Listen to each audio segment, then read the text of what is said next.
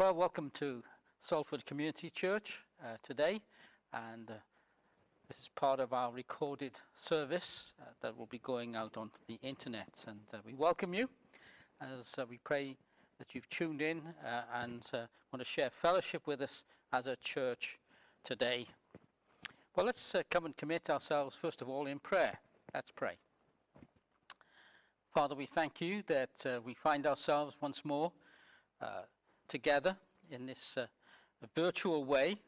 But Lord, we pray that as we open the scriptures, as we come to prayer, as we come to read your word, and when your word is preached, then we pray also for the help of the Holy Spirit, that you, through your Spirit and through your word, will speak to us, and that we might be encouraged and helped by our time together. And so we pray this now in the name of our Lord Jesus. We're going to take a reading from the second epistle of Paul to Timothy. Now, we've been working our way through this epistle on Sunday evenings, and we continue to look at this second epistle, and we're in chapter 3, and we're going to read from verse 10 to verse 17. 2 Timothy chapter 3 and verse 10 to 17. There Paul writes, "But you have carefully followed my doctrine, manner of life, purpose, faith, long-suffering, love, perseverance, persecutions, afflictions, which happened to me at Antioch, at Iconium, at Lystra, what persecutions I endured, and out of them all the Lord delivered me. Yes, and all who desire to live godly in Christ Jesus will suffer persecution. But evil men and impostors will grow worse and worse, deceiving and being deceived. But as for you, continue in the things which you have learned and been assured of, knowing from whom you have learned them, and that from childhood you have known the Holy Scriptures, which are able to make you wise for salvation through faith, which is in Christ Jesus.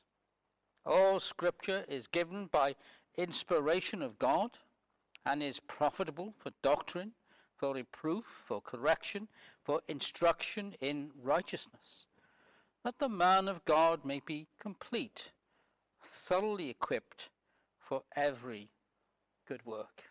Well, may the Lord add his blessing to that reading of his precious word today. Let's bow our heads in prayer before we come to the preaching of God's word.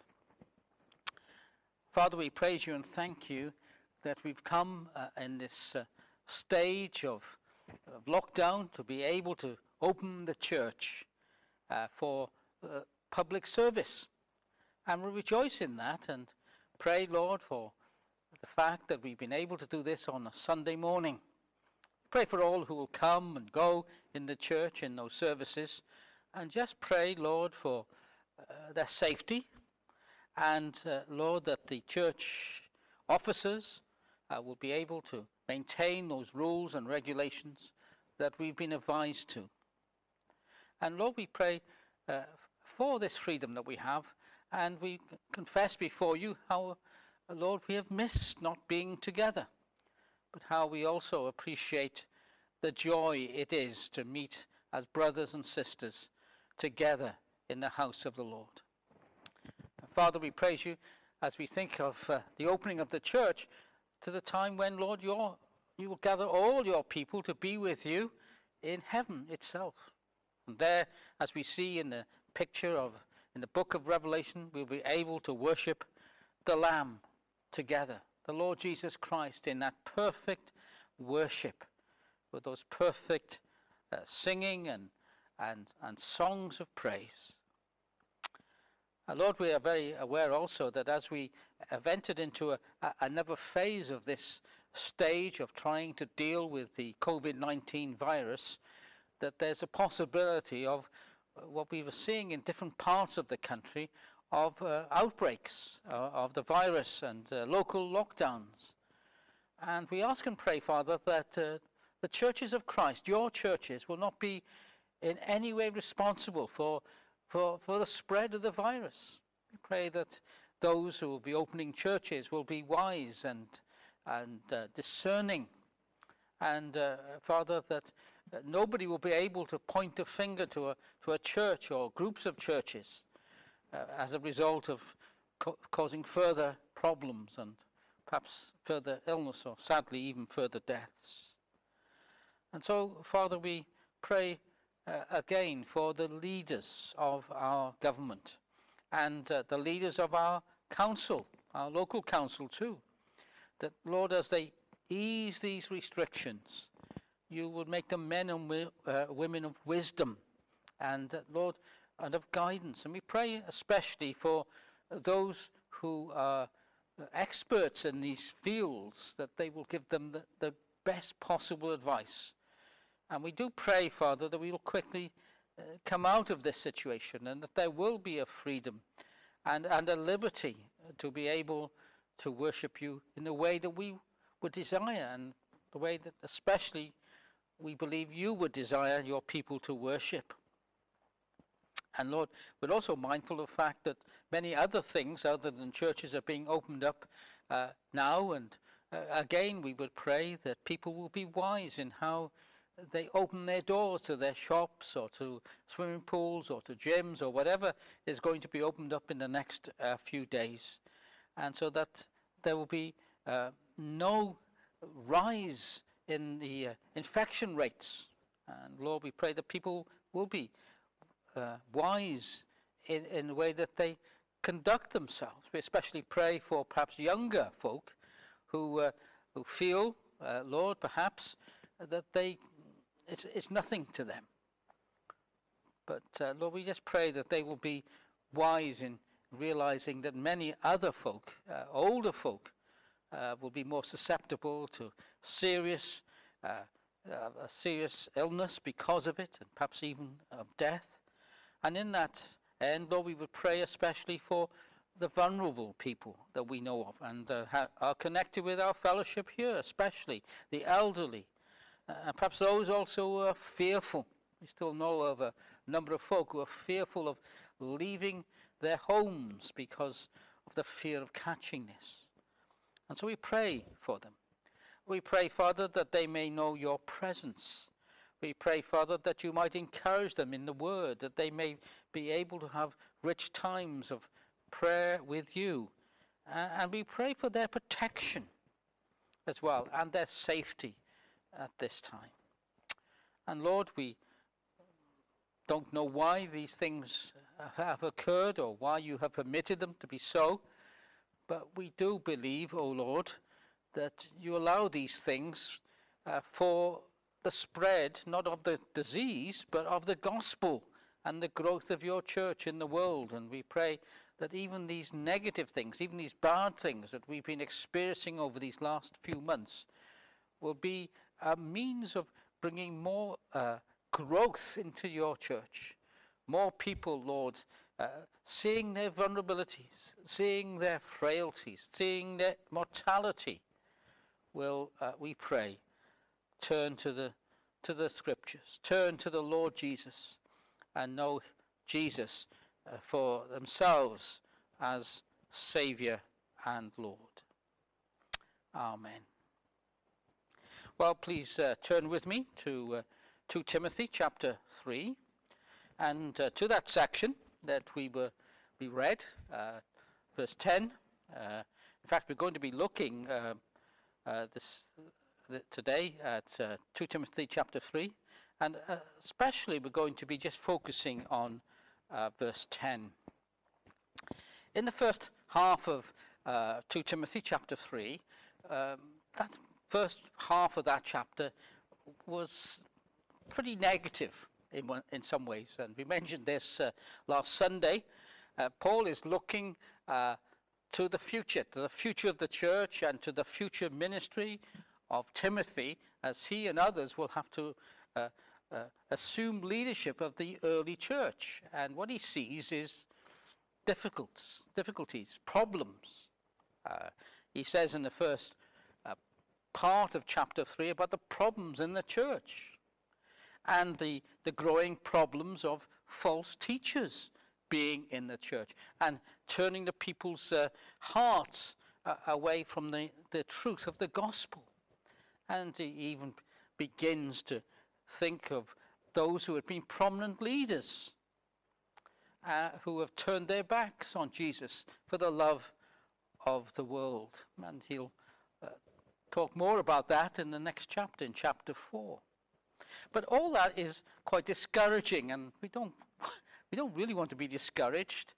And I'm sure that Paul, in one sense, doesn't want us to be discouraged. So you want to ask Paul, if you like, in the second half of the chapter, after all that negative stuff, have you got anything positive to say to Timothy, Paul? Something that's going to encourage him as a young leader in the early church. And perhaps we can broaden that out and say, have you got anything positive to tell us, Paul, about our own situation so many centuries later? Well, as you would expect, the answer from this chapter would be yes, there are positives. And I want to share with you, or highlight with you, 3 positives. Now, it was my intention that we would do all 3 positives in this sermon, but I only managed to do 1. The next 2 hopefully will come next time we look at 2 Timothy chapter 3. So the positive, what is the positive, the first positive today? Well, the answer is verse 10, where Paul tells us, he's writing to Timothy, remember, so he's telling Timothy, but you have carefully followed my doctrine, manner of life, purpose, faith, long-suffering, love, persecution. So the positive that Paul is giving to us here is this: carefully follow Paul's example. Carefully follow Paul's example. And Paul here, in making this statement, of course, is saying that Timothy is already doing that. He is already carefully following Paul's example.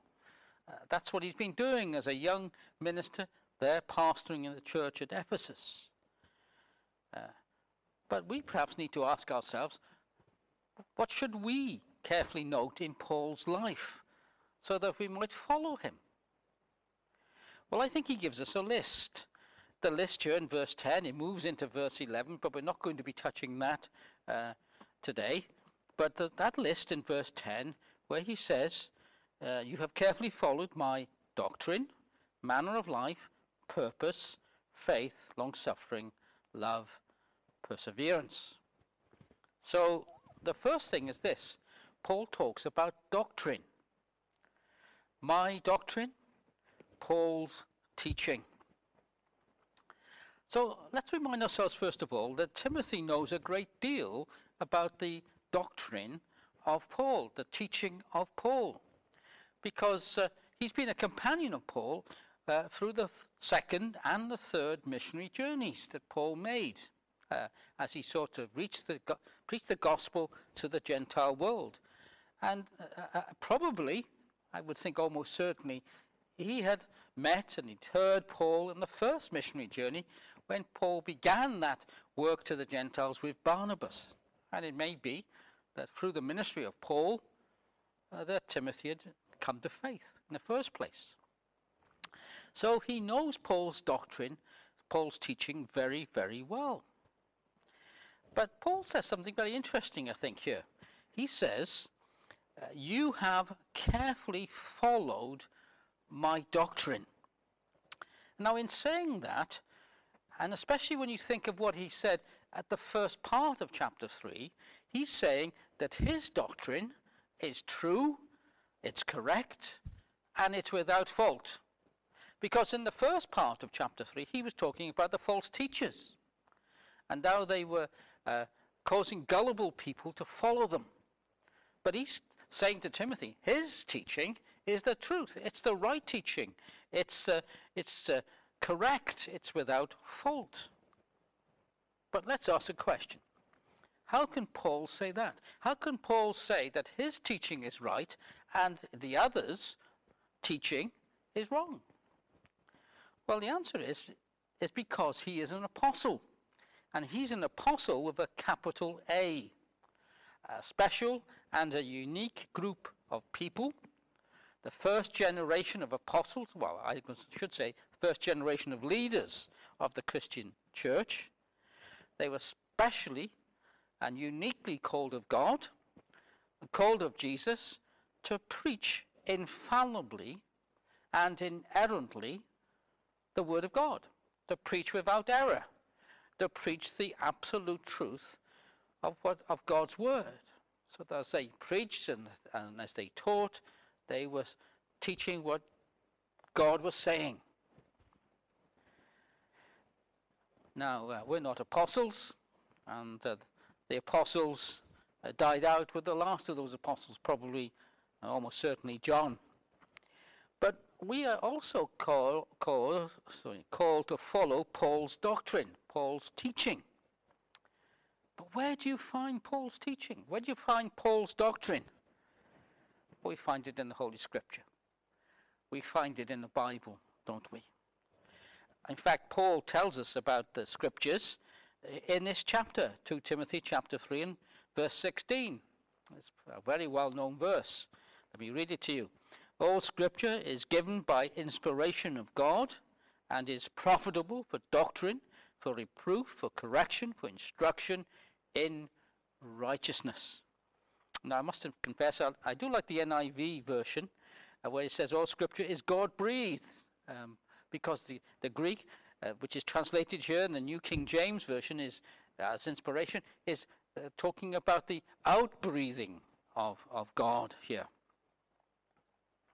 You see, Paul's letters, as we have them in the Bible, are God's word, because Paul is an apostle, and his teaching is infallible, inerrant, without error, the truth of God. Paul's teaching is the Bible's teaching. So that was the first thing, Paul's doctrine. The second is that we are to follow Paul's way of life. And Paul speaks about that in the next part of the verse 10. He speaks about carefully followed my doctrine, manner of life, purpose, faith, long-suffering, love, perseverance. And in a way, I think when Paul's talking about his way of life, his manner of life, he then naturally goes into a list of the things that he sees as important in his manner of life, his way of life. And so he gives us a list here. And the list begins with the word purpose. Purpose. What was Paul's purpose in life? What was Paul's purpose in life as an apostle? Well, you don't have to go far in the letters that Paul writes, and we find them, of course, in the New Testament, to discover his purpose. But one particular verse, Romans 15 and verse 20, highlights his purpose very clearly for us. And Paul says this, and so I have made it my aim. That word aim can be translated as purpose. I have made it my purpose to preach the gospel, not where Christ was named, lest I build on another man's foundation. That's the Apostle Paul's purpose. It was to preach the gospel and to preach it in those places, in the Gentile world, in the Roman Empire, as it were, where they had not heard of Jesus and they didn't know anything at all about the gospel. Well, that's the apostle's purpose, and that was a unique and a special purpose that he had. But I think we can draw from what Paul says about his purpose to what we should be doing. What is our purpose as believers in the Lord Jesus? And I think the purpose that we have as Christians is to be a servant of Christ. Paul, in many of his letters, describes himself as a servant of Christ Jesus. Sometimes he uses the phrase as a slave of Christ Jesus. And that should be us, servants of Christ Jesus. those who have given our lives, our very being, to serve our Saviour, to serve Jesus Christ. Paul's servanthood was to preach the gospel in lands where the gospel was not being preached and where people knew nothing about Jesus. But what's our servanthood for Christ in the 21st century? Well, obviously it can't be the same, because Paul is an apostle. But I suggest it's still to be a servant of Christ in whatever position and circumstance that God has given us to live, to serve him wholeheartedly, so that whatever you do and wherever you are, you do it to the best of your abilities, and you do it for the Lord. I think that's a very important lesson to learn for our Christian lives. Doing what we do to the best of our abilities and doing it for the Lord.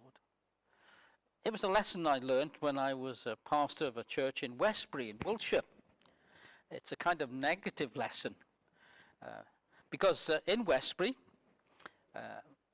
I was recommended by one of the deacons of the church that when my car was having problems to go to a certain garage. And he said to me, well, go to this garage because the guy who owns the garage is a Christian. And so I thought that was probably a good idea, to go to a garage where the owner was a Christian. And when I took the car there, well, this man definitely was a Christian. We shared the faith. We talked about the Lord Jesus Christ, but I discovered something about this man. He was a very poor mechanic. He didn't really fix the car the way that I wanted him to do.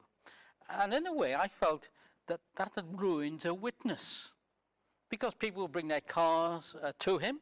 He told everybody that he was a Christian, and yet he didn't do a very good job. And that's a bad witness for Jesus. Because if we're Christians, we should be doing the very best we can with the jobs, with the lives, with the way we treat people. And we do it for the Lord, don't we? Well, that's Paul telling us there about his purpose. Paul also tells us about his faith. Faith. Now, you can read Paul's letters in the New Testament, and certainly you can see Paul's faith flowing out from those letters. But I think sometimes faith can be better seen in the things that are done, in the deeds that are happening in someone's life. And so I think a better place, perhaps, to see Paul's faith in action is to go to the Acts of the Apostles, one of the books of the New Testament. And you can take a number of chapters in the Acts of the Apostles and see Paul's faith in action. But one particular place I think is worth looking at is Acts chapter 16. Let me give you the background, and really I'm thinking of verses 22 to 25. Paul is at Philippi, and he's with Silas, and they've been preaching the gospel, and a lady called Lydia has come to faith, and then there's another lady who was a slave of some rich people, and she comes to faith. She was demon-possessed, and the demon is cast out from her. She becomes a Christian, and then because the sort of way that the slave girl was being used to tell fortune telling, she can't do it anymore. The demon's gone from her. So what happens is that Paul and Silas, they get sent to prison. They get beaten up, and they then sent to prison, and the prisoner puts them in the securest cell that he could possibly find in the jail, and he puts them in stocks, and we see what happens in verse 22 to 25. Now, the amazing thing is this, I think, that if I was Paul at that time, I might be saying something like this. You know, You know, Lord, I'm supposed to be one of your faithful servants, and this is the way you treat me. I end up in prison. I've been scourged. It looks like I'm going to be here for a long time. What does Paul and Silas do? They start singing praises to God, don't they?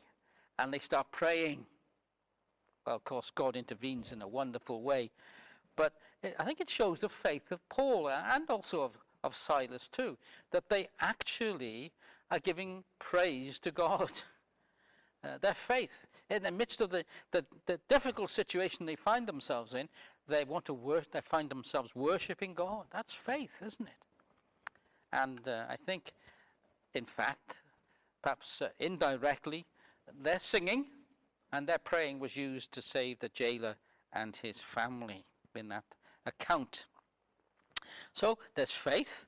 Well, in Paul's list, he moves on to long-suffering. Now, a more modern word would be patience, I suppose. And once again, you can see Paul's patience at work, especially if you read the two letters of Paul to the Corinthian church, 1 and 2 Corinthians. Corinthians is a problem church. It's got some immense pastoral problems. But as you read this letter, 1 and 2 Corinthians, you realize that Paul isn't giving up on them. I'm sure a lot of pastors would have done. They would have said, I can't cope with this and I can't cope with these people. But that's not Paul. And as you read the letter, you realize that there were a number of people in the church at Corinth who didn't really like Paul. And there were different groups. Some people were saying, I'm for Peter, I'm for Paul, I'm for Apollos. And there was a super spiritual group who saying, I'm for Christ, I'm for Jesus. And others were saying about Paul, well, he's not very effective, is he? He's not very eloquent, you know, he's got these strong letters that he writes, but when you see him in person, he looks like a weak individual. And so it's surprising that Paul is even bothering with them. But this is what he writes in 2 Corinthians chapter 3 and verses 1 and 2. There he says, do we begin again to commend ourselves, or do we need, as some others, epistles of commendation to you, or letters of commendation from you? You are our epistle, written in our hearts, known and read by all. Something of God's patience and love, which we'll come on to in a moment, for this church at Corinth. And we should praise God for patience, for long suffering. It's one of the fruits of the Spirit that we read of in Galatians 5 and verse 22. And how we need patience to be living in this world, and patience with the people of the world at times, and even long suffering sometimes with our brothers and sisters in Christ. Well, another fruit that Paul mentions is that of love in this list. Paul's love. But in order to see God's love, Paul's love in action perhaps, we can go to Acts 20 this time. Acts 20, and in a section from verse 18 to verse 38, you find that Paul is on his way to Jerusalem. He's already written a letter to the Romans, and he's told the Romans there, the Roman Christians, that he's going to have problems when he gets to Jerusalem. And it looks as if he's going to bypass Ephesus, where he had been the pastor, but in fact, they pull into another harbour, 11 or 12 miles away from Ephesus, and he calls for the elders to come and meet with him. And you have this meeting of the elders of the church at Ephesus with Paul on a beach. And there in that section, he tells them what is going to happen to him, what he believes will happen, and what he seems to understand is going to happen to him, that he is going to have problems. When he gets to Jerusalem, he's going to be attacked, as it were, by the Jews. In fact, he ends up imprisoned when he gets there. And he talks about this sadness and this sorrow that he has, and He tells them, as he's sharing with them, that he thinks that he will not be able to see them again, and they won't be able to see him again. And they have a time of prayer together. Then verse 37, we have this very moving account. Then they all wept freely and fell on Paul's neck and kissed him. You see the love there. You see the love of the elders for Paul. You see Paul's love for the church there. All the emotions welling up. They love him because he loves them. So let me ask you, what is our love for our brothers and sisters in Christ? Do we really love our brothers and sisters in Christ? And perhaps another question is this, and do we love our neighbours as ourselves, as the Lord Jesus Christ himself told us? Well, we come on to that final point in this verse 10 of this list, and that is perseverance. Paul's perseverance. Now, one of the things I think you can say about Paul, as you read about him in the Acts of the Apostles, and you read about what he's saying to the churches, is that Paul is not a quitter. He perseveres through some of the most horrendous problems and difficulties. And there's one passage in Acts which I find absolutely staggering. It's found in Acts chapter 14, and it's just 2 verses, verses 19 and 20. It's Paul on his first missionary journey with Barnabas, and they're not having a very good time, to put it bluntly. They've been going to places like Antioch and Iconium, and they've preached the gospel. People have come to faith in the Lord Jesus, but as soon as they come to faith, there's this party of the Jews who cause all kinds of problems, and Paul and Barnabas have to leave. And the same thing happens at a place called Lystra. And that's recorded in Acts chapter 14 and those verses 19 to 20. Again, everything seems to be going well. And then Jews come down from Antioch and Iconium, and they start spreading all this gossip and bad things about Paul and Barnabas. And the people of Lystra, presumably the Jews with them, must have dragged Paul out, and they stone him. And they leave him. They think he's dead, but he isn't dead. Well, let me read to you those verses, verses 19 and 20 of Acts chapter 14. Then Jews from Antioch and Iconium came there, that's Lystra, and having persuaded the multitudes, they stoned Paul and dragged him out of the city, supposing him to be dead. However, when the disciples gathered round him, he rose up and went into the city. And the next day he departed with Barnabas to Derbe. Well, don't you find that staggering? Here is Paul. They've stoned him. They thought he was dead. Well, he survived. He gets up, and what happens the next day? He goes to another place, and he starts preaching the gospel again. Now that's perseverance, isn't it? I know what I would have done. I would have said, right, I've had enough of this. I'm going back home, and I'm not coming back again. I've just given up on you Gentiles.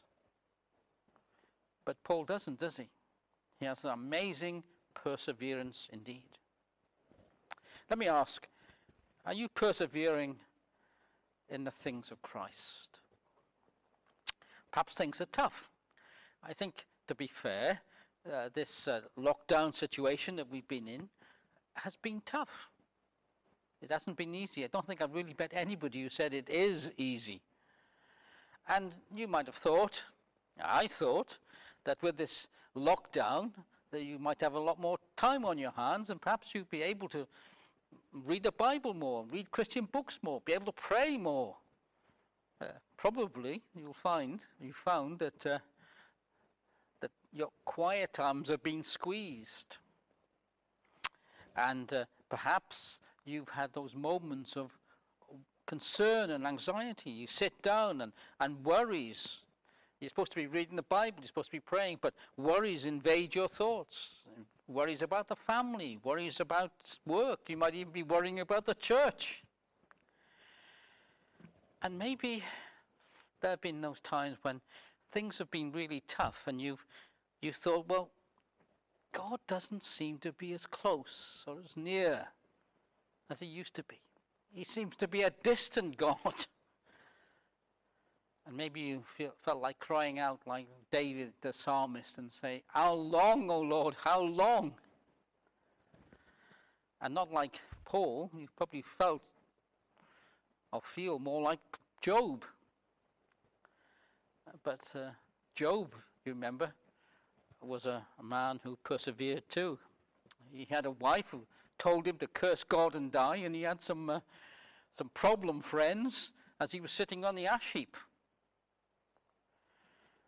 But it is often when we're at the valley floor rather than the mountain top that we grow most in Christ. It's through the afflictions and the sufferings and the problems that we have as Christians that we do trust God more and we grow more in Jesus. And often I found, strangely, that we often serve Christ better when we're going through times of affliction and trouble and difficulty, because people will see those afflictions that we've got, those troubles, those difficulties, and they'll see the genuineness of our faith in Christ, the genuineness of our love for the Lord Jesus, and the genuineness of, we hope, of our love for others too, and our perseverance, where people would say, well, why do you bother? Why do you bother going to that church? Why do you bother believing in Jesus? Well, see, the reason is that we love Jesus, and we love Jesus because he first loved us. Well, Timothy, Paul says, but to Timothy, Paul says, you have carefully followed his doctrine, followed his manner of life, his purpose, faith, long-suffering, love, perseverance. But I think what he's saying is something he says in 1 Corinthians chapter 11 and verse 1. Certainly I think that's what he would say to us. Imitate me just as I also imitate Christ. See, Paul, in living his life, is seeking to be Christ-like. He wants Timothy to keep on following him in the things that he does, in his teaching and his way of life. But Paul is following Christ. And we need to follow Christ. And Paul can be a good guide to follow, as he follows Christ also. Well, may the Lord bless us through that preaching of his word. Amen. Let's bow our heads in prayer. Let's pray. Father, we praise you and thank you for the example of your servant Paul. We thank you for his wholeheartedness in being a servant, that his very life was Christ, and he sought to bring Christ to the people who didn't know anything at all about the gospel and didn't even know the name of Jesus. And Lord, we thank you for his commitment to the churches, even to a church like Corinth that had so many problems, and yet he loved them, and yet he cared for them so deeply. And Father, we pray that might be true of us, that we might have that perseverance, we might have that purpose of being your servant, that love for one another, to be those, Lord our God, who in our lives would reflect Christ Jesus in some way. To be those, Lord, who will live our lives in a way that will not point to us and think how wonderful we are, but will point to Christ and be able to say and to show how wonderful the Lord Jesus Christ is himself. And Lord, we pray these things in the precious name of our Lord Jesus. Now may the grace of the Lord Jesus Christ, the Son of God, and the love of God the Father, and the fellowship of God the Holy Spirit be with us all, now and forevermore. Amen.